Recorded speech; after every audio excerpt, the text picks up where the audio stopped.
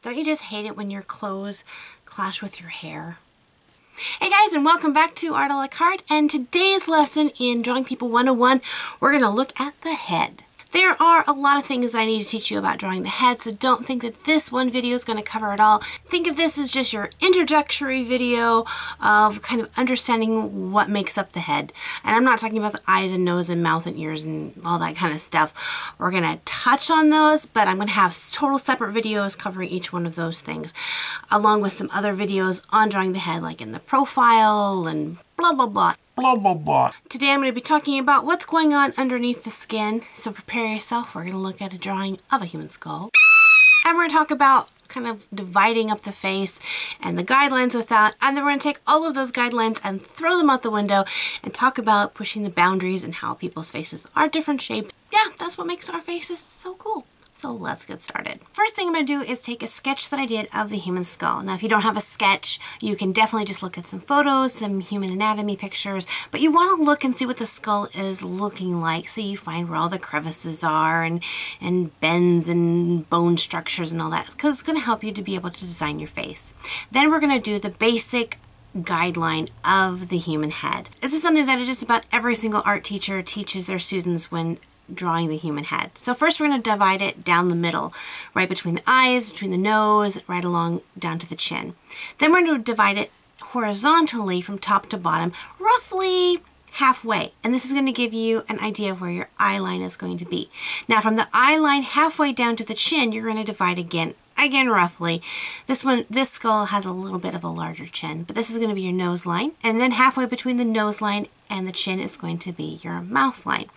Again, this is all just based on generalizing. One person is so different from another person. This is what makes people different, look different, is their proportioning and all of that. So this is just a general guideline.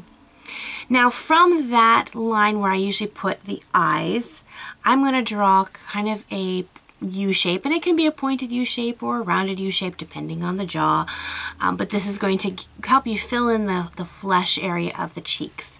After you have that put in there, then you can go ahead and begin adding just some basic marks as to where your eyes are, nose are, mouth are. And you can see I'm just going to use some circles to make sure I have them in the position and placement that I like.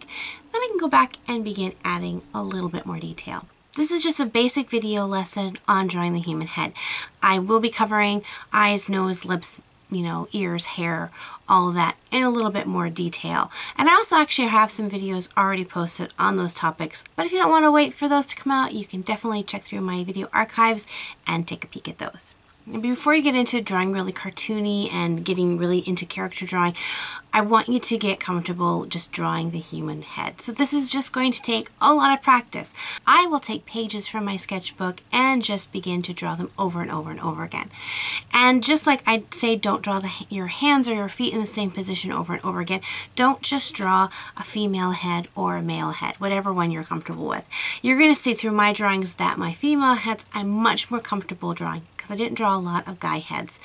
And so that's something that I'm still working on. I didn't balance that out. So I really encourage you guys, if you're really comfortable with, one kind of head, like a guy head or a girl head, that you will just push yourself to draw the other sex. And you really find that it's going to help to strengthen that. Also, don't be afraid to play with that jaw. Making that jaw wider or more narrow is really going to change the way your face looks. So here on this third character, I'm giving him a very square jaw. I'm bringing that jaw almost straight down instead of having it curve in. And it's going to give a whole different look to your character. So play around with the different shapes and all this. You'll see that in these sketches, I'm not worrying about hair. I think only on a couple of the sketches throughout the entire video I'm actually going to put hair on, but not even in that much detail. I just want you guys to focus on just drawing the head. You'll see that I do have a lot of kind of detail with the facial features of the eyes, nose, and mouth. Just do the best that you can. If you can draw really great facial features, awesome. But I just don't want that to be your focus. I want your focus to be the construction of the head. After you get comfortable with the actual construction of your head, then you can really begin to stylize that. And if you look at different cartoon companies, you'll see that they have a definite style to theirs. So like Disney is going to have your super big eyes and your really round cheeks and big lips and and poofy hair, but I'm not going to draw the hair. And you're going to just see that really kind of, you know, cute style. Where if you look at, say, like an anime, you're going to have your big eyes, yes, but you're not going to have the really, you know, prominent cheeks. It's going to be more of a slender face. And the eyes are drawn a little bit different. And I just encourage you, again, in my early art journey, I grew up drawing just strictly like Disney stuff. So you'll see that really strong kind of style through my art. As I got into my teenage years, then I really picked up on anime and drew a lot of anime as well. So then drawing realistically was really challenging for me. It is still something that I have to really work at.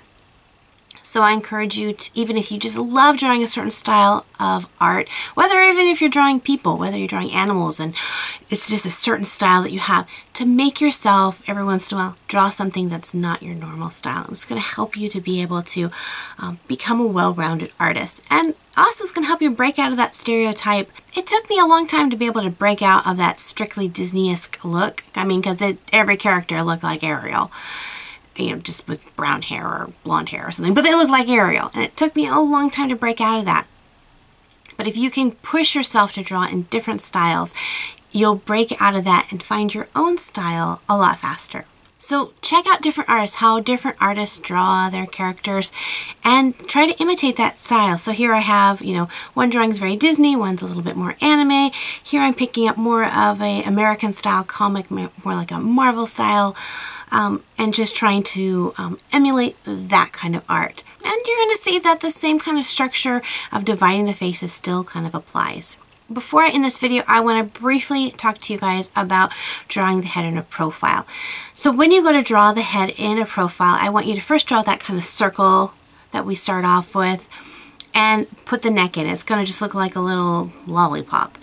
And then you're going to bring down the side of the face, just a straight line, and then curve out the jaw out of that. Then you can kind of divide that up. Now later on, I'm going to talk about, you know, constructing the nose on top of that.